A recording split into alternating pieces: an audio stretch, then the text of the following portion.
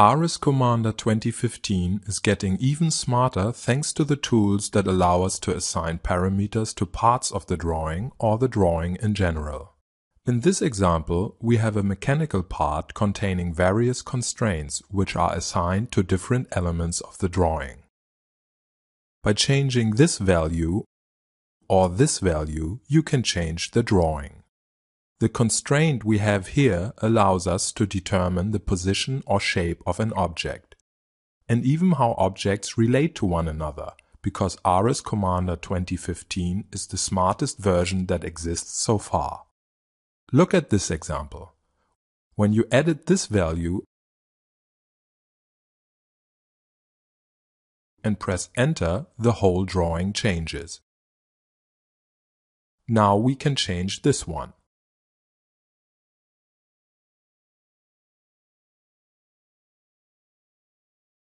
In this other example, we can see how a mechanical part can be composed of many constraints.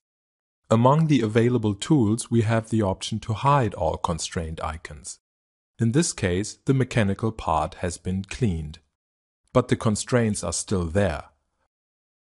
When selecting an item, you can see the constraint assigned to it.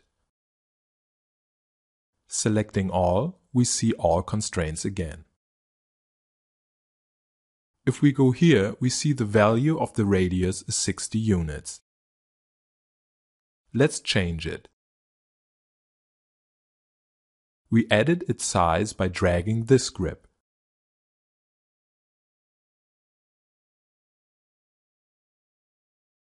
We can see that the entire appearance has changed, since all its components are related to this parameter, which is the modified diameter value. By changing the radius, we have changed the position of the circle. This also affects the position of the teeth. Now let's see a different example of how to work with constraints. For example, we can draw a circle and assign a constraint to the diameter.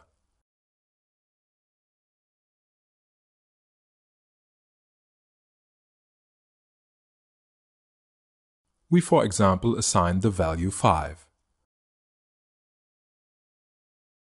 When we try to modify this circle, it is not possible because we assigned a specific constraint to the diameter, which determines its shape.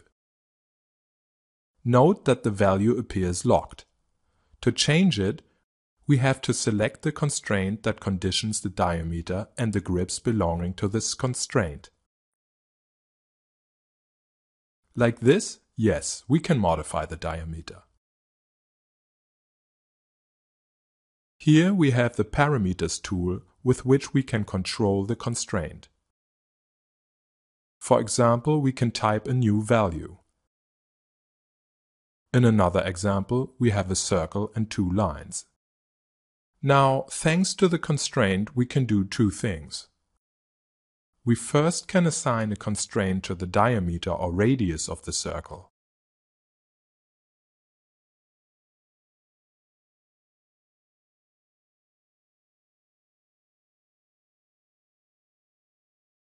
Then we can assign a tangent constraint to the lines. To do this, first select the item that should remain fixed in place. First select the circle and then the line. Notice that the constraint icon appears.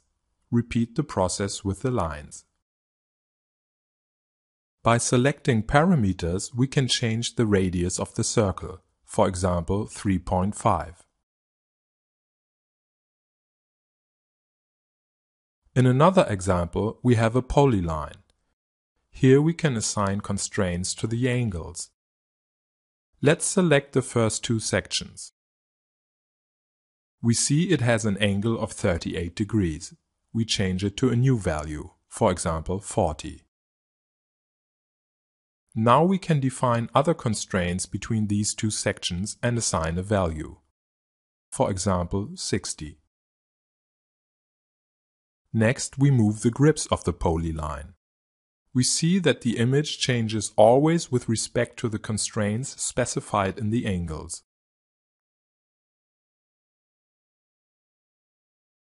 In this new example, we have two rectangles.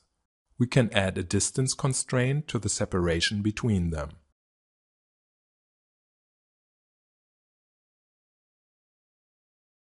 Select the constraint, then the elements. We can vary the distance value. When doing so, the locked icon appears, and we see the distance constraint to the separation. When you move one of the rectangles,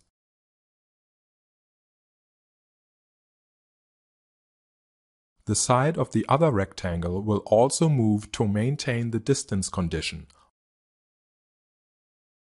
although the rectangle deforms. If we want the whole rectangle to move at once, we have to assign a constraint between the sides of the rectangle. For example, we generate a constraint to the right angle between two sides. Now try it. Move the rectangle and see that the other one follows without any deformation. A new example. We can create circles that remain concentric to each other. We therefore use this geometric constraint. When we select the circles, they stay concentric, which is maintained by the constraint.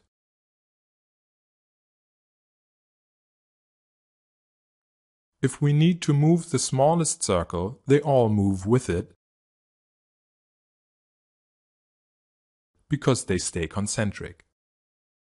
Now we can ask these lines to stay parallel to each other.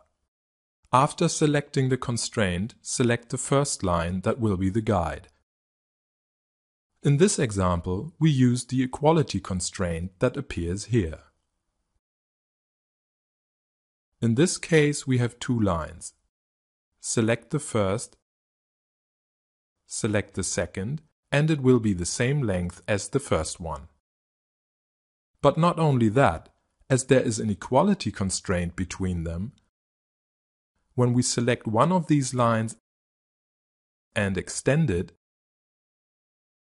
it directly affects the other one.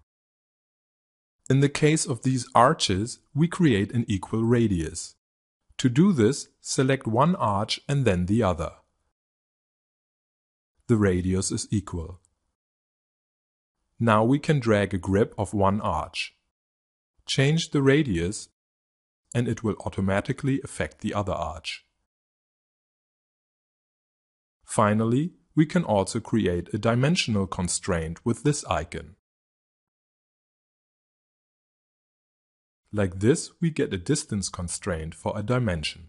To learn more about constraint, see the help by pressing F1. Thanks for listening, and don't miss our free trial of ARIS Commander 2015 on our website graebert.com.